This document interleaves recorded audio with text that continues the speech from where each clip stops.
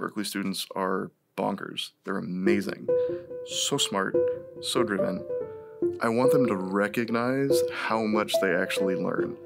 Because when you're in it, right, you're sitting there like, oh, this brand new thing that I'm trying to figure out, this seems so hard, I don't know anything. I'm like, nah, that picture that you're looking at was hieroglyphics before you took lecture 1. I teach with a chalkboard, and I am writing what they are writing, and I am saying what they need to write down.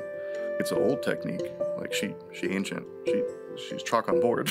And so that feels cool to keep that technique going while still bringing in all the new teaching ideas. Part of what I try and do is not take myself too seriously.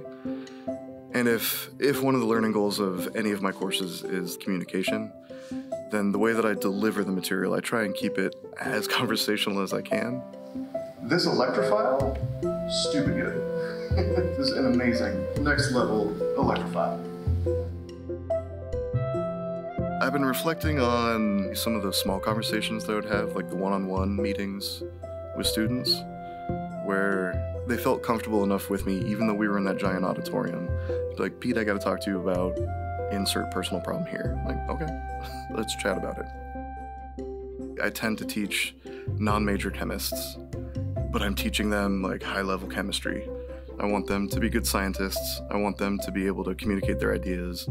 A lot of them are gonna be doctors, right? Or that's their goal. And so like, how can you take this complicated, very technical idea and just like describe it? Like, can you give your grandma a talk about what we just did? And that moment, watching them figure out that they can do it and that they have all the knowledge and the background and the fundamentals, I'm like, yes, yep, you got it. You don't need me anymore. I can leave.